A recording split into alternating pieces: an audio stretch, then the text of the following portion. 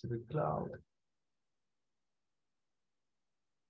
Great. So welcome to this last lecture of today, the second day of the school. Welcome, Xavier and Thomas. Thank you very much for joining us again. And so Xavier is going to start this this last lecture. Then Thomas will follow. So welcome. Thank you, Luis. So maybe before I start again, let me recap a little bit where we ended yesterday, for those that were a bit tired.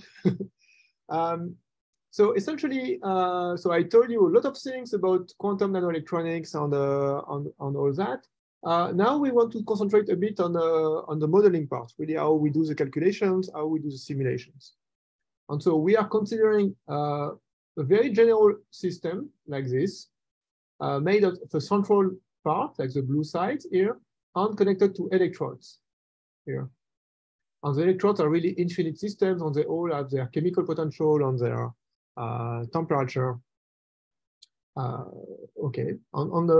We have a general Hamiltonian that looks like this. So very general quadratic Hamiltonian, except that the time-dependent part will only be in the blue region, or maybe it can be also like a general shift of the voltages in the yellow regions. But I would say, let's say for simplicity, let's think that it is in the blue region. And we need to have a formalism for that. So yesterday I explained how to solve what I call the Pauli principle problem. I will very briefly recap that. And then I will explain how we solve the thermodynamic limit problem, which means how we go from a finite system to a truly infinite system. And it's very important to discuss infinite systems because you see, for instance, if I send a voltage pulse here, if the system is finite, it will actually go here and continue forever. It will never leave the system. And in particular, even if I do more than just sending one pulse, if I have the Floquet driving limit, for instance, so I really drive repeatedly, then I excite, and there is no dissipation here, nowhere the energy can go. And so you're going to end up in a trivial situation, which is not what you want. With the electrodes, you have relaxation. Everything will eventually go to the electrodes, and you have a well-defined steady state that actually develop in the system. Okay, and then I will quickly discuss a practical issue. So the Pauli principle problem, again, how do we deal with the fact that this is a many-body problem, that we like two electrons cannot go to the same orbital. And if it is occupied, it is occupied. On the way to go, I'm not going to redo all the calculation I did yesterday, but essentially, you first solve the problem at equilibrium. I mean, at t equals 0 before it's not necessarily equilibrium. Actually, it can also be with a finite bias, but at least in a stationary limit. So you solve the problem, you get these phases here. So these wave functions. And then you evolve, do some calculation, and then you evolve time-dependent wave function according to the time-dependent Hamiltonian with initial condition, which is just each of them is equal to the initial bond state. So really, you have to evolve all the occupied states to calculate a physical quantity, like the occupation of site I, for instance. It's just a square of the occupations for each of these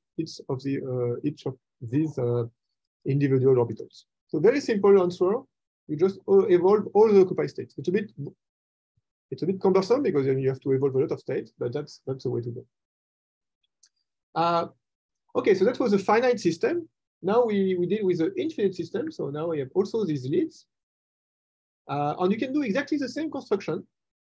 First, you need to solve the eigenstate. Now it's a scattering problem because now it's a bit different when you have an infinite system because now you have states for any energy. So energy is not an unknown anymore. It's an input. And you look for the scattering states. Fortunately, this is something which is done by the quant package. So you don't have to implement this yourself. Otherwise, you would have to do wave matching. So create the plane waves here, the reflected waves here, there, and then match with whatever you have in the middle. So this is something already implemented. And then you evolve each of these scattering states according to the Hamiltonian with initial condition given by the circumstance. So it's the same recipe as for the finite system. And you just have to do that for many energies. So now if you want to calculate, let's say, a current, You calculate the current for each of these states, so for given energy, and also you can have like mode channels. So this is a definition of the current like for a time binding model. So imaginary part of psi diagonal gradient psi, and it's the same as a continuous one. So you do it for given energy, and then to get the final observable, the physical observable, you have to integrate over the energy with a Fermi function that give a weight to each of these contributions. And this Fermi function can be actually out of equilibrium in the sense that it's a stationary Fermi function that you have before you switch on the time dependent. So you could have, for instance, a bias voltage there. So you could have different chemical potential or even different temperatures hidden in this Fermi function. So that's the recipe, essentially, how to do time-dependent things for these transport problems. We still have a small problem to solve, which means that I told you, yes, that you have to evolve this wave function here according to the time-dependent Hamiltonian. Yes, sure, very well, but these wave functions are defined everywhere, including in the leads. They are everywhere. So there are plane waves here, whatever, complicated things here, another plane waves here and there. So we need to find a way out of that. And the answer to that is very simple. You just write your time-dependent wave function as a sum of the stationary wave function plus some deviation. And you take this deviation as your new variable. This is your new wave function that you are looking for. So if you insert this very simple change of variable into the Schrödinger equation that you had before, you find that now the Schrödinger equation is slightly modified. It's very just inserting this into the previous equation. Now you have Schrödinger equation is really the same. So this evolves with the Schrödinger equation with the same Hamiltonian. But you also have a source term that comes from this guy. And this source term is the time-dependent part of the Hamiltonian times the scattering wave function. So it's a Schrödinger equation with a source term. So okay, it's slightly more complicated. Now you have a source term. But the big advantage is that now your initial condition is not a wave function with wave function everywhere. It's by construction something which is zero. So you have zero everywhere. And now let's say you have this blue thing start to oscillate. So you have a source term here. And this source term gives you some wave function that start to propagate according to Schrödinger equation. And eventually, since now the leads, you can make them, let's say, big. So that you don't see the end of the thing. So now you can just make a finite simulation, and you will get the exact state. There is a last part which I'm not going to explain in detail. I'll just give you the idea very, very briefly. So this part I just explained is, we call it the source algorithm. And there is a sink part. Actually, you know analytically that whatever goes into this lead is never coming back. And you know that because it's an infinite lead, it's invariant by translation. So you know that whatever enters there is going to be a superposition of plane waves. You can actually even analytically calculate how it's going to propagate according to the lead. You know that analytically, but it's not trivial to implement a way to take that point into account numerically. And the way to do that is to add here an imaginary, let's say here, an imaginary potential, so something non-Hermitian, that you increase very, very slowly. You don't want to create some reflection due to this potential. And this imaginary potential is going to absorb whatever arrives there. So it's a way to implement now on a finite system fully the fact that you have a finite system, and now you know that you can evolve your things forever, and nothing is getting back. Everything is going to be eventually absorbed by this potential. And with these two things combined, you have a full algorithm that works and it's linear in time and linear in the number of sites you have in the system. So it's as efficient as you can get. Just a quick word about the fact that many of you might know of another algorithm, formalism, which is known as NEGF or Keldysh formalism. It has several names, or non-equilibrium green function. And it's the exact same thing. It's the exact same thing. It's something you can show at the mathematical level, or you can even do calculation and you find the same numbers.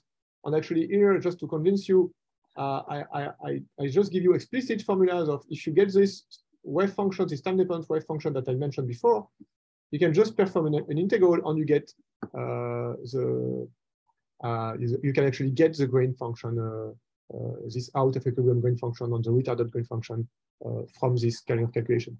Actually, there is a new module in Tquant that Thomas has just finished and is going to be open source soon that actually allows you to access these quantities now, just in a straightforward way. So it's totally equivalent, yet I believe that if you want to do numerics, at least, and for many analytical calculation too, scattering wave functions are much, much easier. And just to convince you briefly, this is the kind of equation that you have to solve if you want to do it with a grain function.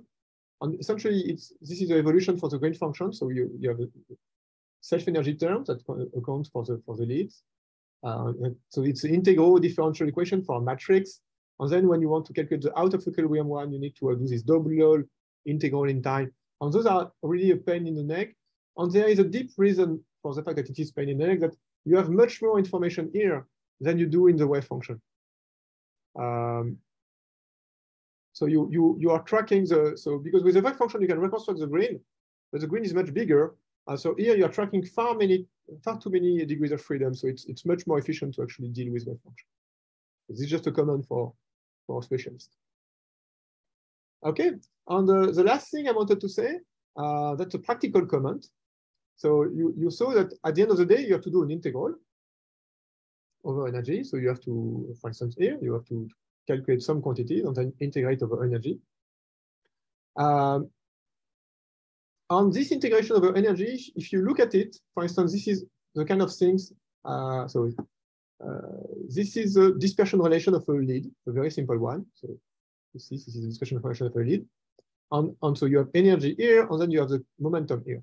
And if you look at the kind of thing that you want to integrate as a function of energy, it looks like that. And very easily, you have divergences at E equals 0.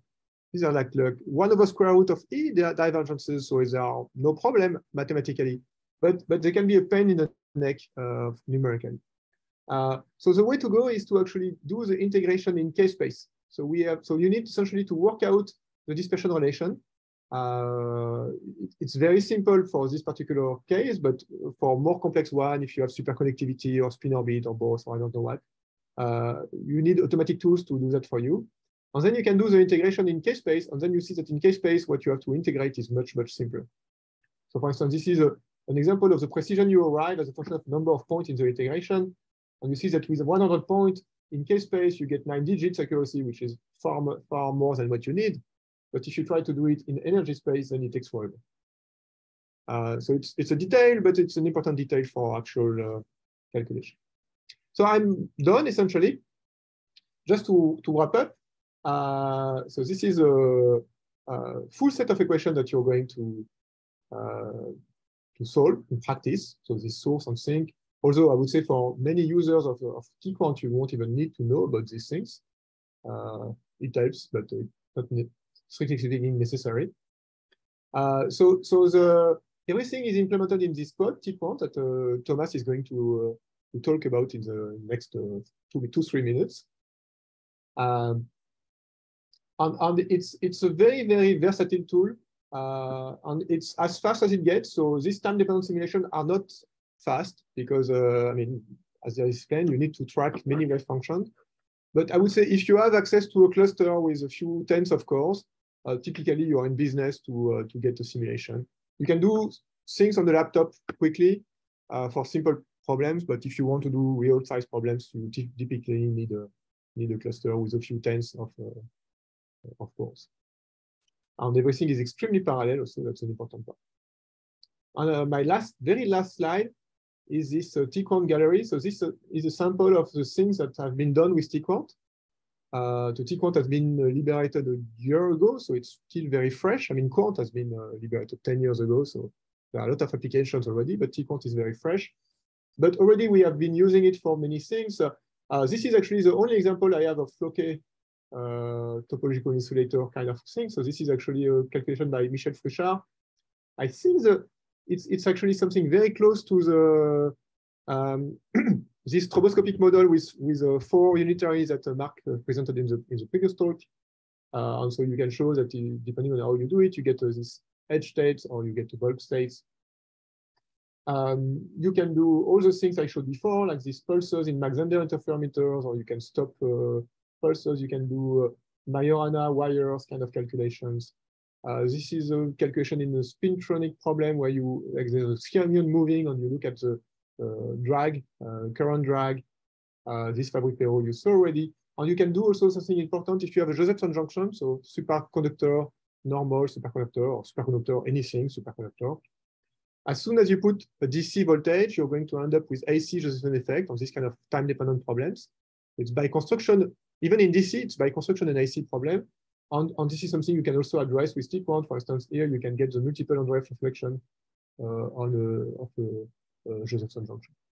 So that's very, very last thing I wanted to say. So everything I discussed today is for non-interacting problem. We also start to have modules to deal with interactions that's going to be, they are not yet open source, but it's coming up soon. Like documentation is written on things. So to some extent, we can also deal with electron-electron interaction. And with that, I will really stop. And now I give the floor to Thomas. And Thomas is going to transform all these nice slides into actual stuff that you can actually do on your own computer and get your own results. And thank you for your attention. Great. Thanks, Xavier, for this first part. If there are no questions, now we will switch to Thomas. Okay. Hello. I will start sharing the screen. Okay.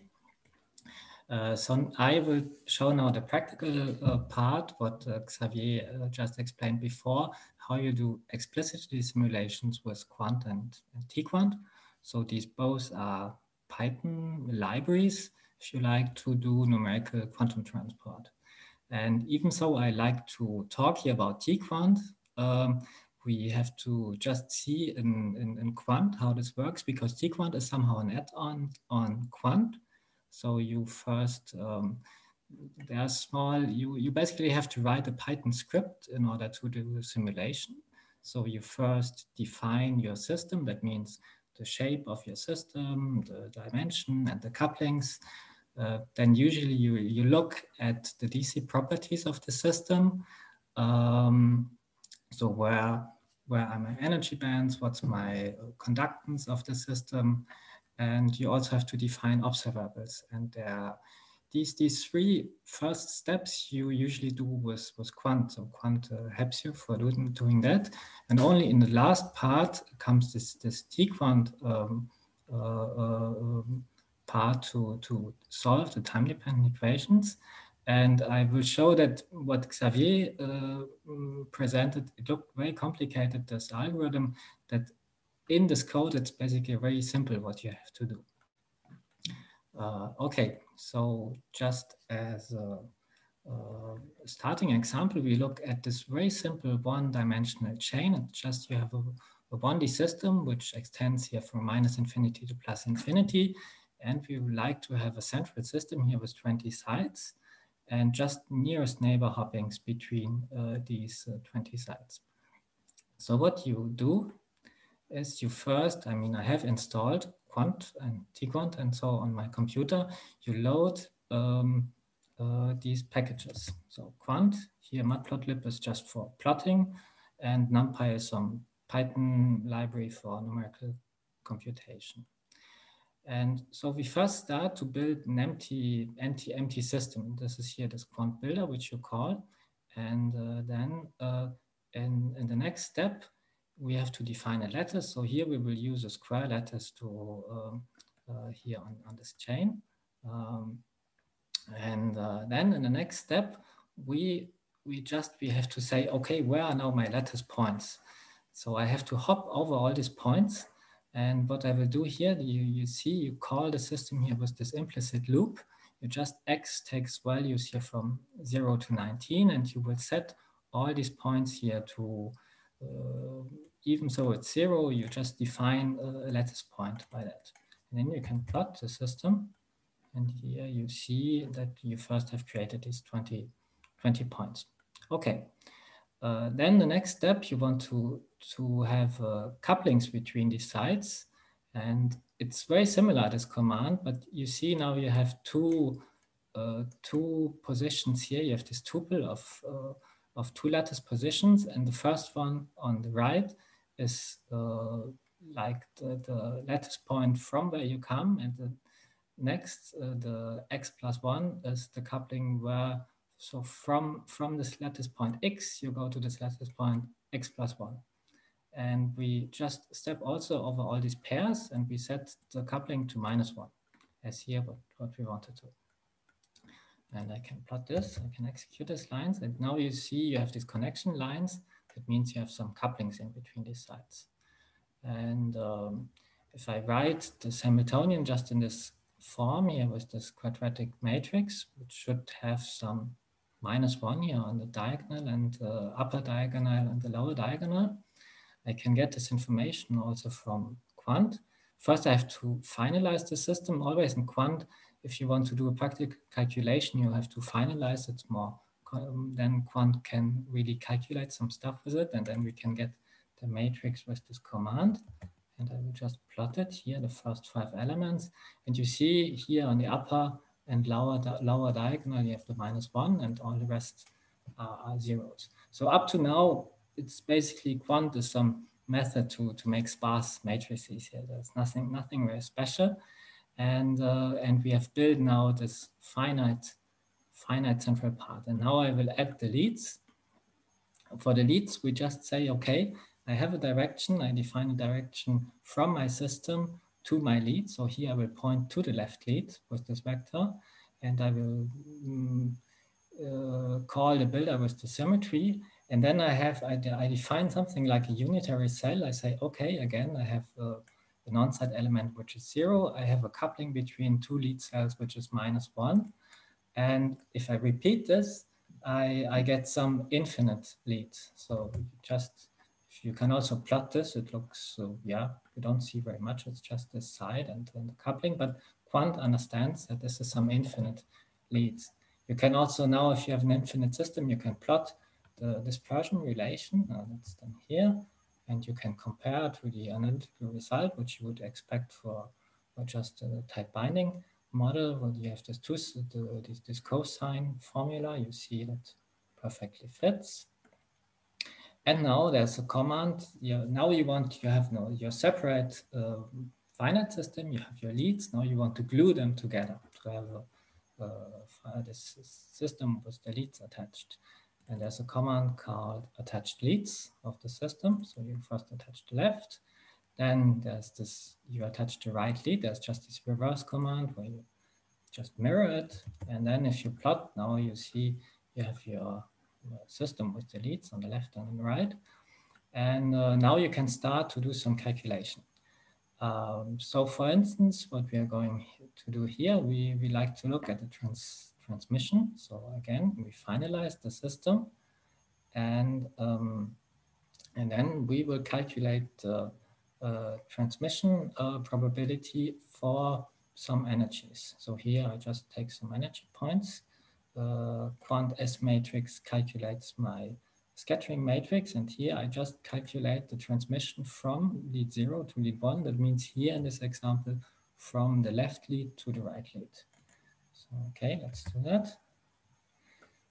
So you see it's very simple here, the structure. The transmission is either 0 or 1.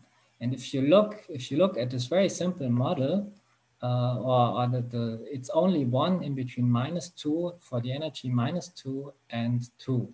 And if you look at the band structure, you see that the band opens at -2. So if you have an energy below, you cannot transport this mode through the system. But here at 2, you have some modes in order to transport up to +2, and above, again, there's nothing.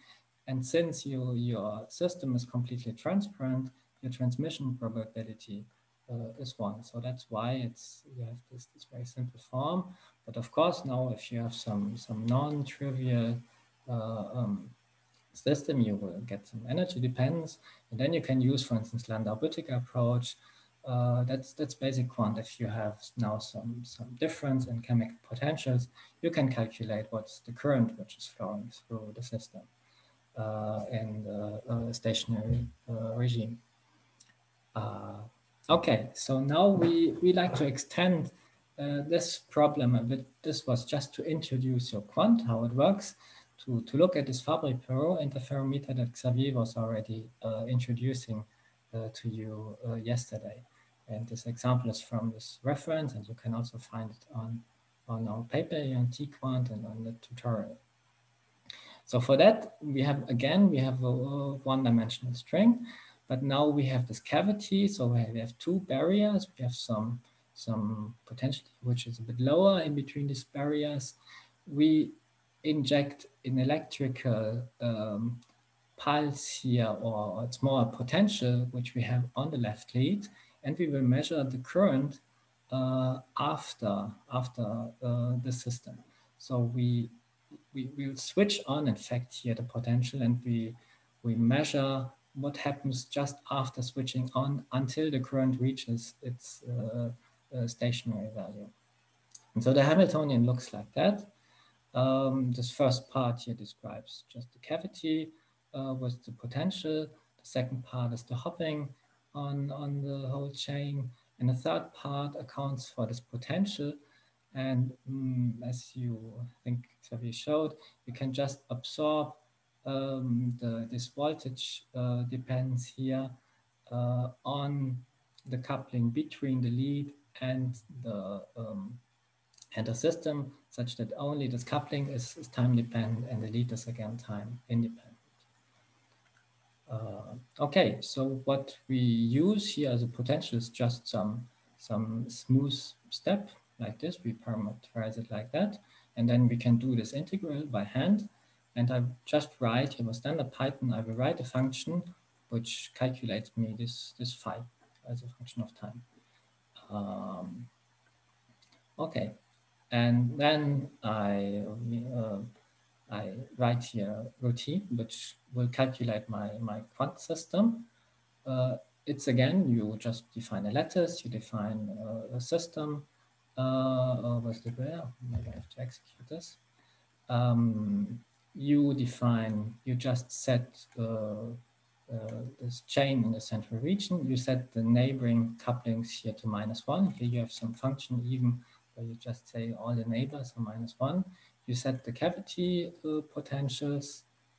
Now that's the area here in between which you set. You set the potential of the two barriers. And now for this coupling, so until now you have defined these two parts. Now we have to define this part. You can just put here between the lattice position 0 and 1, you can just put a time-dependent function. You see this time-dependent function depends on time, and it will just evaluate e to the -I phi.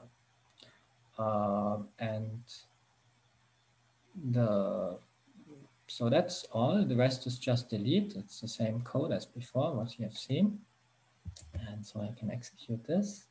And if I now call this function, I can also plot the system as before. So now you see why you have, it's very boring again. You have just a chain which goes to 80. You have the leads. It's a bit hard to see. It's the disrupt parts. You have a dispersion, which is the same. Okay, that's what you expected. Okay, so looks fine. And now we can look again at the DC properties. So we calculate the transmission probability through the system. And this takes some seconds. Okay, here it is. In principle, all these peaks, you see now you have some peak structure. This is due to some resonances that you have because you have these two barriers in between, you have some resonances. This will make you these peaks. They all should go until 1. This is just because the points are not so dense. So it looks like there's some variation, but they all go to 1. And what we will do in our simulation, we will set later on the Fermi energy to -1. So you will take into account all these modes, which are here below, in between -2 and -1. And you have these resonances, and you expect that T-point will somehow deal with it and evolve the states in time. Okay, so now you have defined your system, and what you the last point you want to do is you want to measure the current, and also for that task, Quant provides you some tool. You have this Quant predefined operator. So here's the current operator, and you just say, okay, I want to calculate my current. You can give here position. And here I say, I want to calculate my current from lattice position 77 to 78. That's just here, if I go up again, after this, somewhere after this right barrier, between the barrier and the lead. I measure the current. And okay, so this, until now, there was nothing, there was no T-quant. And now we start a time-dependent T-quant simulation. So first I load this package. No, maybe I have to load this. Okay, I load this T-quant package. Then I define some time points. I say, okay, I have here 2000 points where I want to simulate my simulation until 2000. I have to set the occupation of the leads. In each lead, I have thermal equilibrium. I have to fix the chemical potential. And I said I will put here -1 for the chemical potential. The temperature I don't set. If I don't set, it will be 0. And I take only the occupation for the left and for the right lead. It's the same. So I just have to define it once. And this current is just due to this electrical potential, which I will apply on the left. And so that's all. Now I can initialize my many-body state. So this T-quant solver is called T-quant many-body state. It just takes the system, the maximum time until where you want to run your simulation, and this occupation here. And you remember just a few minutes before, Xavier showed all this algorithm that you have to calculate the scattering states. You have to know, okay, what is my band structure? I mean, here the band structure is very simple. What are my states below the Fermi energy? For these states, I have to calculate the scattering states. I have to do this source sink algorithm. And all this stuff is hidden here inside, so you don't see it really. But it's done internally. And now what you can do, you can simply, if you remember this algorithm, there are 2 steps. There's one step where you have to evolve the Schrödinger equation. So if I want to go to a certain point in time, I start from my equilibrium situation at t equals 0, and then I propagate, and I know I can just follow the evolution because I know the time depends of my Hamiltonian. And at a certain point in time, I can then evaluate some observable, for instance, the density and the current. And the current I will calculate here is also the formula that Xavier just showed is this integral where I have to know the wave function at a certain time. I have to sum over the leads with the occupation. I have to integrate over energy, which will give me the current. And you find exactly these 2 formulas, if you like, here in the code. Here just I step over my time points. You see here the loop. Time is now just time, maybe 5, 6, 8. I evolve to this time. I say state evolve. Then there's a method which is more of technical interest. It's called refine intervals. It's just we have some adaptive routines here to guarantee for the precision of this integral. So you have to call it explicit here to be sure that your calculation is correct, the numbers which you get. And then you can simply evaluate an operator, which you have defined before. So for instance, here this current operator, and it gives you a number. And this number here is the current. And then I just store these numbers here in the list. And at the end, I plot them. And so you get this curve here, which you have seen already in the first lecture, with this tiny structure. So you have these steps here, which are from this multiple reflections, and these tiny oscillations on each step are due to the interference of the wave, which is traveling in the cavity. And so this is the way how you perform a basic T-quant simulation. And this last principle here, I mean, these last steps are always very simple. It's most of the work, if you like, is in the definition of the system. There you are kind of flexible. And the idea is that everything you can do with quant works with T-quant. So I'm not familiar with this topological stuff, but people are doing topological systems with quant, so you can use this. You should be able to use this also for T-quant. And just you have seen here, these cells I haven't executed, and that's what Xavier also mentioned. It takes a lot of time, this T-quant simulation. You have seen here that there are a lot of resonances. So this integral here is kind of nasty to do numerically, and T-quant will put here a lot of points to get a precise result. And that's why, even though the system looks very simple, you have just this simple chain, it runs, I don't know, 1 or 2 hours on a cluster on, I don't know, 40 cores. Okay, so that's the basic simulation. Let's go to just to show, now you have seen how it works, to show that you can do more than a 1D string. This is another example we have in our paper, and it's also on a tutorial. We have this graphene flake. You see it has very, yeah, just some shape.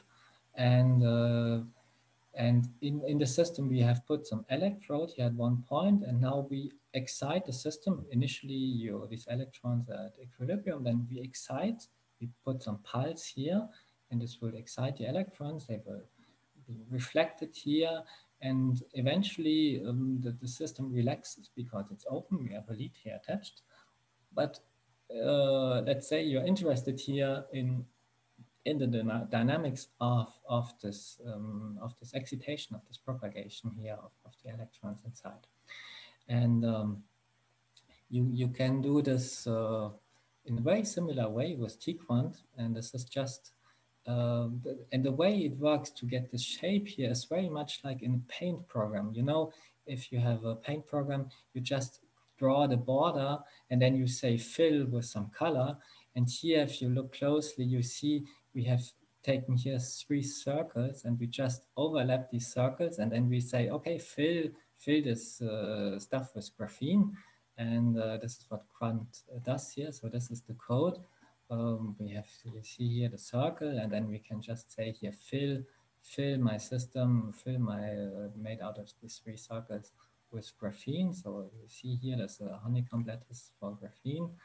And yeah, the rest is just put the potential somewhere, the electrode with some shape, put the leads, and that's it. So if I execute, I get here from this code, I get this graphene system. And again, I can plot the bands. And you see now it looks a bit more complicated, this band structure. And we fixed Fermi energy here to -1.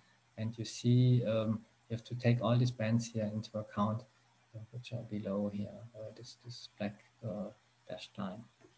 So here in this example, we like to calculate density. So again, there's just a density operator, which will do this job for us. And then the T-quant part is pretty much the same. You fix the lead occupation, you have some time steps, you initialize this many-body state, and then you just step over the time points, you evolve to a time point, you refine to be numerically precise, you evaluate your density operator, and you just plot the result. Quant has some plot function which will plot you this density in the form here of your system.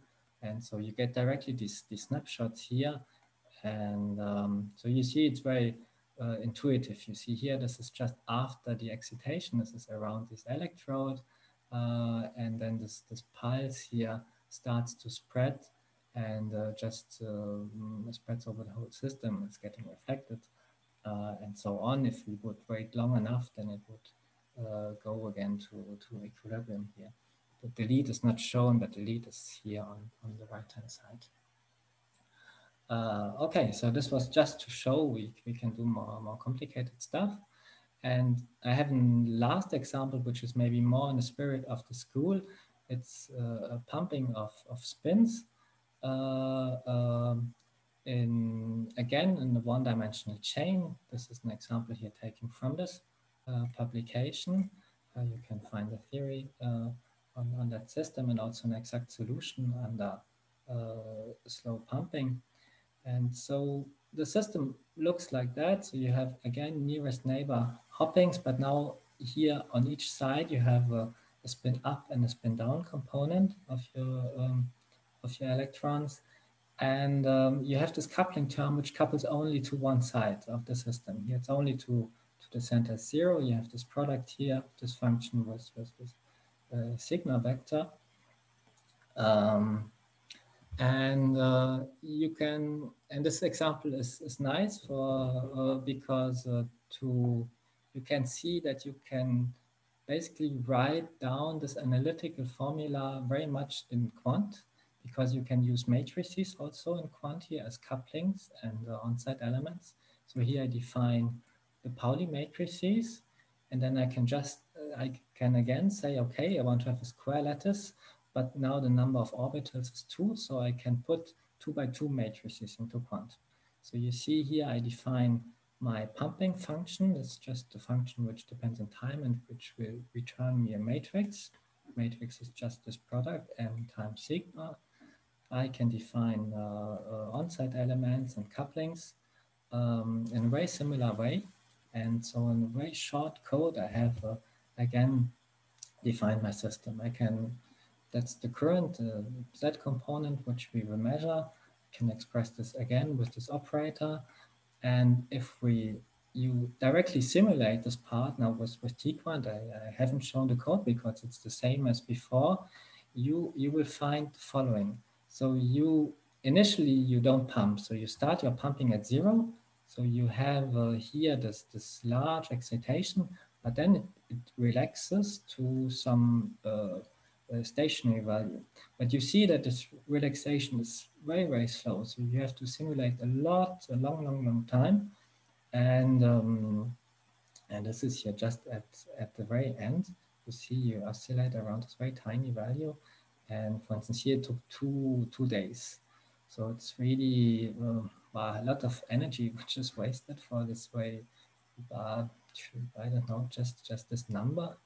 And so what's much more intelligent in this way to do is you go to a rotating frame. You can do this transformation around the z-axis, and then in this rotating basis, your system is time independent. You see, you have a splitting here between the spin up and the spin down component. You have some energy shift, which will account for this current, which persists here.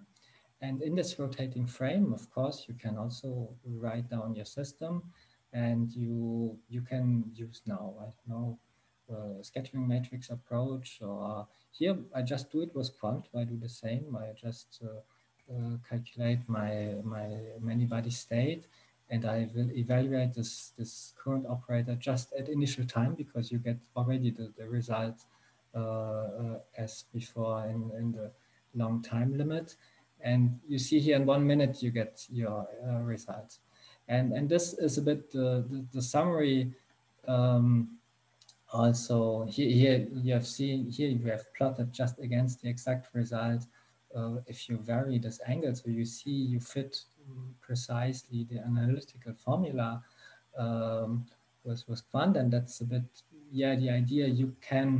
You get exact numbers from these calculations, but if you get them fast or slow might depend on the formulation. So if there's a tquant will only do the numerical part, but if there is a smart formulation which you can do analytically before, then tquant will not get it. So you have to you put some work inside, and but then you should get the same result.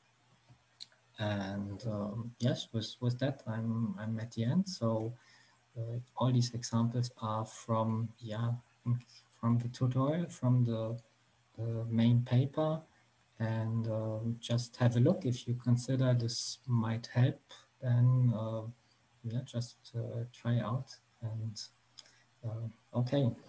So thank you very much, Thomas. Thanks also to Xavier. It's very interesting. I enjoyed very much this last example in particular. So time for questions.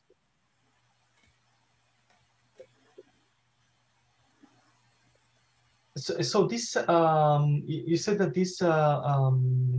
this notebook is going to be available online, right? This notebook, maybe not, but all these examples I've taken from the TQuant site, okay. website, and they are better documented on this website, and also from the paper. I mean, this graphene example is from. But Thomas, maybe we can send this notebook on the people. Yeah, we can also do that. Yeah, why not? But great. So that we can post it in the website. It's really great material. Very interesting. Lot to play. lot to do. Questions, Fabio? Yes. So, thank you, Luis, for the word. Thomas, nice Python code. I like it. Look, in one part, you mentioned the time computational cost, 2 days, using 48 cores. When you change it to the rotating system, how fast you solved the problem? I solved it. Oh, I've written it here. I solved it in 1 minute on my laptop. Okay, nice. A big difference. So yes, maybe big. A comment on the computing time. For instance, the example on the Fabry-Perot, it takes a long time, 2 hours or something like that. For a very simple reason is that you have a very large separation of time scale here. You have the bandwidth, that's a 1 time scale. I mean, h bar over this bandwidth in 1 time scale. And then you have the time of flight between the 2 barriers. And if you make this barrier very far away from each other, then you have a very large separation of time of flight, I mean, of time scales. And then you have to simulate for a long time. If you take the kind of example we saw earlier today, more like bulk physics, where you don't have so many energy scales, or they are in the same pocket, then you get the answers much faster. So it's really how you're trying to stretch. If you want really to do nanoelectronics, you really have a Fermi energy, which is much larger than other energy scales. And then you start to need computing time. But there are many situations where you get things on your laptop in a few minutes. Right. Xavier and Thomas, thank you for your comments. Thanks for the question. Let's go to Khalil has a question. Oh, thank you very much for your very nice talk. Okay, I'm asking to myself that probably is also useful use this Floquet formulas in order to simulate the Floquet Hamiltonian and compute, for example, the scattering Floquet matrix. For example, to solve this problem of the rotating magnetic moment.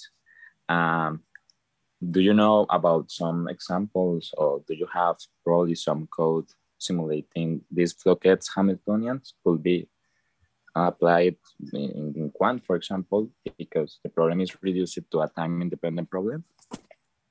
I mean, for this particular problem, I also used Floquet, and it gives you the same result. But for quant, I don't have anything general, and for quant, I don't know if at least I don't have. And, but for this example, it's somehow trivial to do, or it's very simple to do Floquet. So there are several things that you can do. You can get formulas where you reduce the Floquet, the conductance in a Floquet situation to essentially integrals of the output of quant. That's possible. We have done that in several situations. We don't have a general Floquet solver, so if you cannot just give different harmonics and get the results. This is not something we have worked on. Something you can do, on the other hand, is just to send a series of pulses that is periodic, and then you wait, on T-quant will just give you the answer. That works.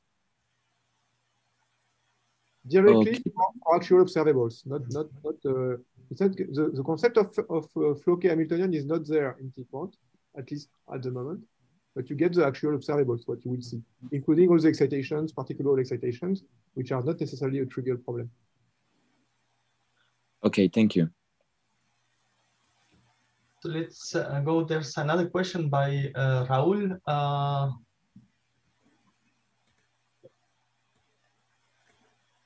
You can just unmute yourself and ask.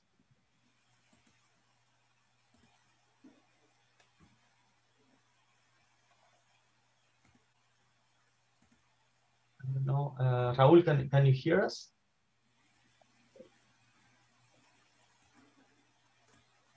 Perhaps he says that he's going to type. Okay.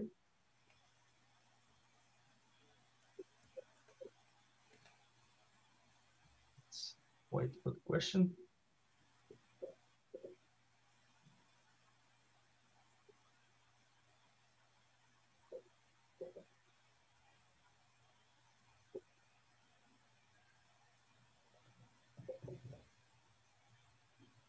So, question is written there. He says, I want to know if there is a simple way to perform a self-consistent calculation, either with quant or T-quant.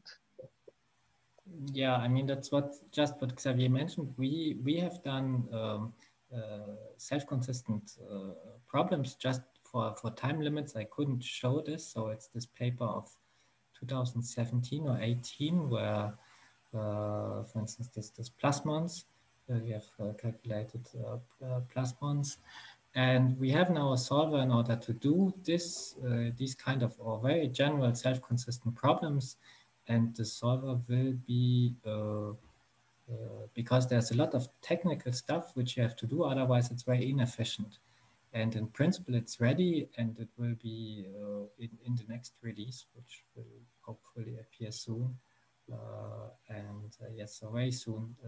It's more the documentation and so on, which has to be written, and but the rest is. So right now, I am the bottleneck. I have to review and I have too much stuff on my desk. But this is coming up. Maybe I could also comment that.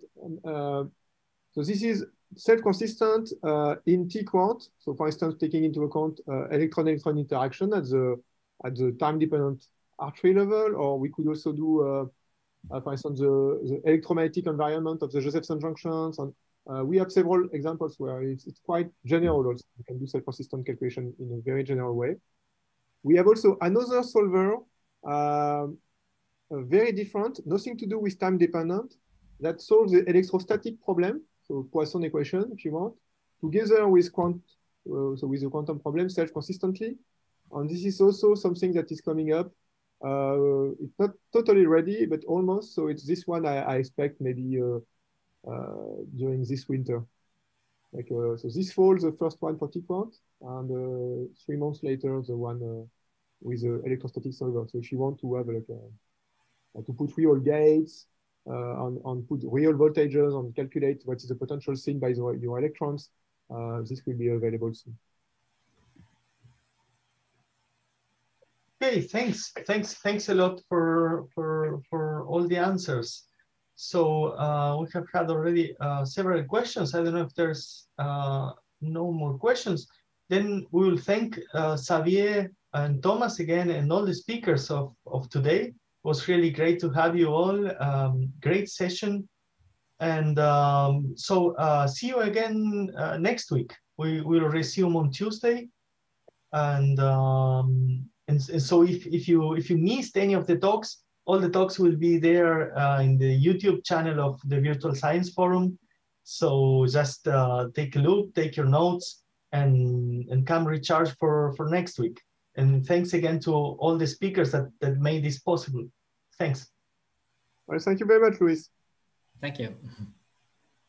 Thanks Takashi. It was great.